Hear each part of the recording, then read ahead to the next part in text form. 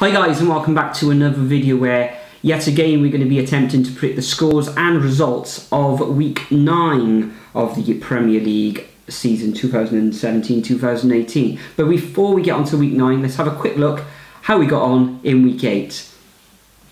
So as you can see, you actually came away with 10 points this weekend to my 6. You did, however, have 3 perfect scores, which was the Spurs, Bournemouth, Southampton, Newcastle, Leicester, West Brom. You had the perfect scores on those fixtures. Whereas myself, I had 6 results, but overall I only had the 6, you had the 10. So in total, you've now got 50 points, and I've got 53. So you're closing in on me, and this week could see you go into the lead if you have a good week. Looking at the comments section, and yet again for the 3rd week in a row, Ray M came out on top with a score of just 5 points. It was a difficult week in week 8. There weren't a lot of high scores. I don't think there was, many people around the country, even on the likes of Sky Soccer 6 winning there, especially the likes of Manchester City winning 7-2, of course. But enough of that, let's crack on to week 9 and predict some scores.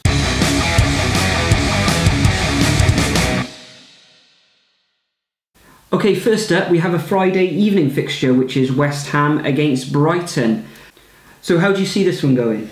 They're 14th, 15th in the table, but Brighton have slightly dipped in form a bit now, and so West Ham are starting to pick up form, but you can't really say which way this one's going to go this week. But it is at the London Stadium. Yeah, West Ham Brighton, really tough call this one.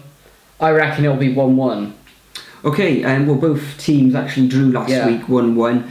West Ham, of course, away to Burnley, which was, it was an okay result up there. Brighton earning a draw against Everton at home. Okay, Rooney scored in that last minute, or in injury time, I think it was, with that penalty. So they actually got away with it a little bit there, Everton. However, it is at the London Stadium. Andy Carroll is going to be out this week. He's suspended after those naughty elbows really came flying in. Okay, maybe the first one's a bit debatable. Second one was, he deserved what he got there, you could say. But I can actually see West Ham running, well, not really running away with it, but I can see them coming away with a 1-0 victory. Maybe with Andy Carroll out of the side, the likes of Chikorito can knock in some goals for a change. Yeah, I agree. Okay, moving on to the second fixture, we have Chelsea up against Watford. Watford on a fine run of form at the moment. I think they're undefeated in their last 4 games. Chelsea, of course, lost against Crystal Palace. Crystal Palace, as we know, haven't scored all season, but they actually go and defeat Chelsea, so they threw the form book right out the window. In this one, though, I think Chelsea, there's going to be a bit of response. The manager, Conte, he's going to be, he's probably kicking down walls in that changing room after the match. I can actually see Chelsea picking up the points and winning. It's going to be close, and Watford are full of running and everything, and they carry that threat going forward, but I can see actually Chelsea running away with this one 2-1 in the end. So Watford have had a great start to the season. They haven't lost in 3 matches, which is really good for a side like them. Four away matches. 4 away matches. They're really strong away this season, but Chelsea, they've lost their last 2 matches. I don't even know what happened against Crystal Palace. Maybe because Morata's out and they're starting to stumble a bit. Possibly, or Roy, I should say, is shoring at shoring at that defence. Of course, I'm not sure how many. Absolutely all over the place. Yeah. But I can see this one being really close, to be honest. But as in really close, I reckon it's going to be 1-0 Chelsea. Okay.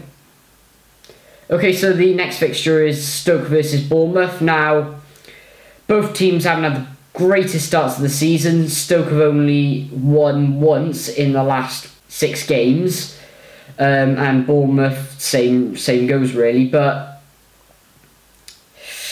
Bournemouth just literally can't score this season, and they just let in too many goals in. So, and Stoke, they're a bit weak at the back, to be honest, and they're a bit weak all over, but conceding 7 goals last week against Manchester City. But of course, Manchester City are devouring everybody at the moment. So I reckon they won't be able to attack at all either side. So I reckon it'll be 0-0. A boring 0-0 draw. Yes. Okay, so Stoke against Bournemouth. I can actually see Stoke winning this match. They've won a couple of games at home this season. Bournemouth, I don't think they've actually won a game away all season either.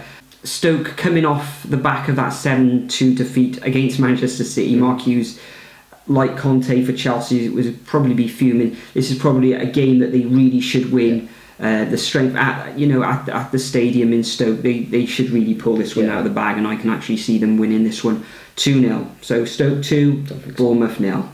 We'll see on Saturday. I just don't think so. Right. Okay, so next up we've got Swansea City against Leicester. Now Swansea last week they beat Huddersfield 2-0, which was a really good result for them. I heard it wasn't the best of the games. I haven't actually seen that match, but it wasn't the best of games. It wasn't. Although Tammy Abraham he knocked a couple of goals in there for a change. Leicester drawing on Monday evening against West Brom. It was at home. You would have think Jamie Vardy didn't get on the score sheet. They have got the pace in that attack. I think they will cancel each other out, these two teams, and I'm going for a 1-1 draw. Leicester continuing on their draw form. So it is at the Liberty, so I think they will grind out that draw. The Jacks. Well, I think this is going to be a really close match as well. Obviously, Craig Shakespeare got the sack yesterday. He did. So I don't know what position Leicester are going to be in at the moment. I reckon whoever's going to be the caretaker manager from now until they find a permanent replacement. You never know. You can actually see Leicester having a response when Ranieri went. They did pick up their. He did. They pick up the points, etc. But I can't see it against Swansea at the Liberty this weekend. I can't see it, but it's a really close one to call. I reckon it'll be 1-1 as well. 1-1 too. Okay, moving on to the next match where we head to St James's Park, where Newcastle are going to be playing Crystal Palace. Crystal Palace will be buoyant after that victory against Chelsea last week, of course. Newcastle, they drew away against Southampton, of course, last week in a 2-2 draw. At home, though, I fancy Newcastle to just sneak this one.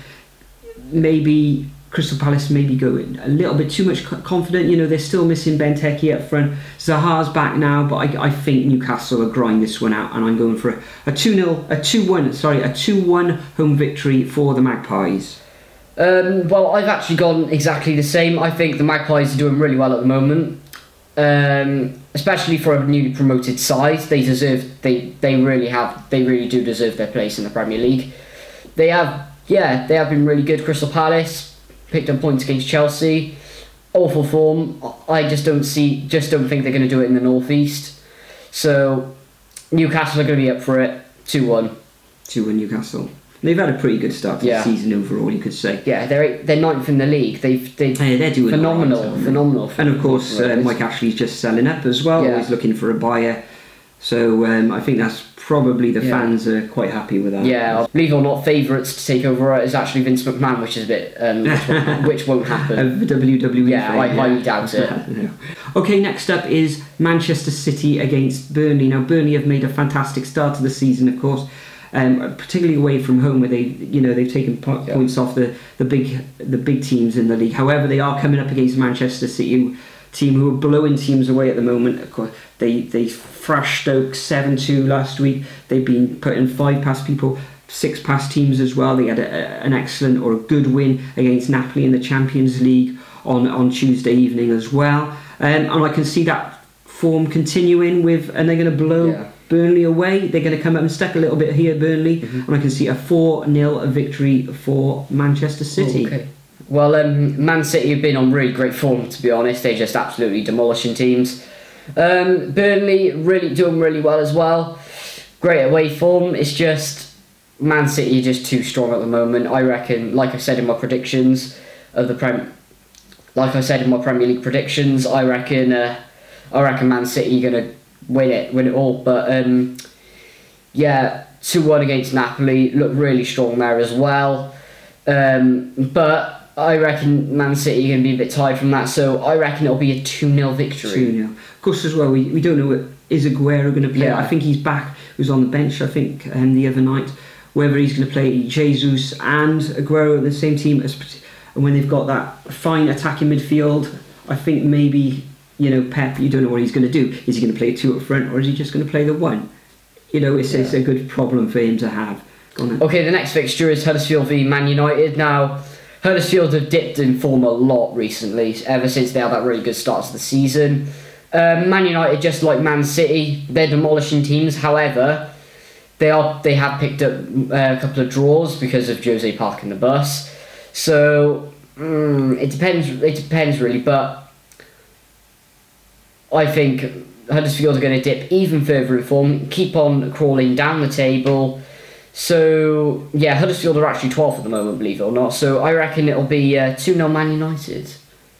I agree. I've actually gone for a 2-0 victory to Manchester United as well. Huddersfield, okay, they had that good start to the season when they weren't conceding. However, they're coming up against Manchester United, a team who really didn't turn up against Liverpool, you could say. They went there, Jose Mourinho, he bought the biggest bus he had and just parked it in front of that goal.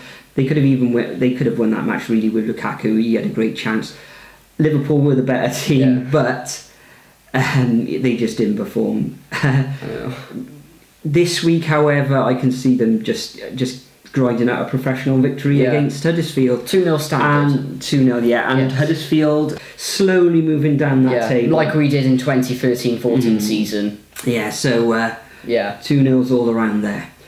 Okay, so the next match is Southampton versus West Brom at St Mary's. Now, both sides drew last time around, but Southampton have the potential to be a great side, but Mauricio Pellegrino is doing a little bit of questionable selection, but West Brom really hard to score against. It really depends who Pellegrino selects in this match, whether he puts Manolo Gabbiadini, who scored twice around last time. Yeah, or if he puts Shane Long up front, which is one of the questionable decisions, which Southampton fans aren't too happy about.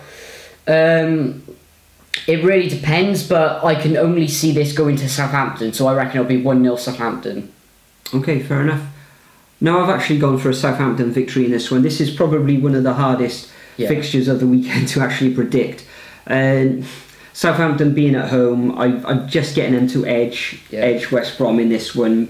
It could go down to the last 5 minutes of the game. But I can see Gabbiadini, maybe he can continue his scoring form, getting 2 last week. Maybe he'll notch 1 or even get a brace this weekend as well. So 2-1 for me. Okay, moving on to the next fixture, we got Everton, the Toffees, at home against Arsenal. Now this is the other real difficult match to predict. Everton, will they turn up? Will they turn up? They went away to Brighton last week, only just scraped a draw in the end. Arsenal losing away against Watford. They really should have won that match against Watford if you analyse their play, but they're like a China doll or a very fragile Fabergé egg at the moment.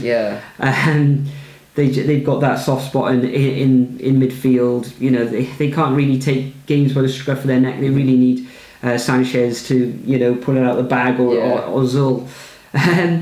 So in the end, I think Arsenal are actually going to come away with a victory in this one. I'm sticking my neck on the block with this one because of the dire form and what's going on at Everton at the moment with the way they're playing and everything. I can see a narrow 1-0 victory for the Gunners. Yeah, I totally agree with you.